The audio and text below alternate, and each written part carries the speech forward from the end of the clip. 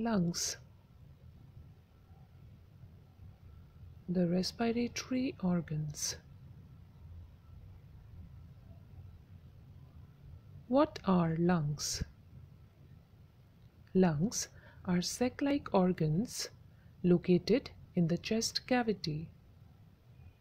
They help us to breathe. They are the main organs of the respiratory system. We have two lungs, right lung and left lung. Left lung is smaller than the right lung. This is because the left lung makes some room for the heart. Inside the lungs,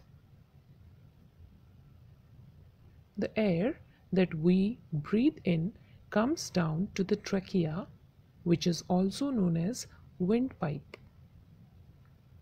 Trachea divides into two large tubes, left and right bronchus.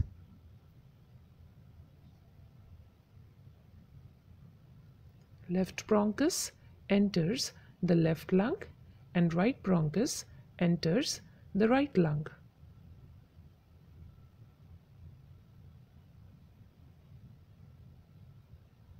Inside the lungs, each bronchus further divides into several branches, the smallest of which are known as bronchioles. Bronchioles end into bunches of very tiny structures called alveoli.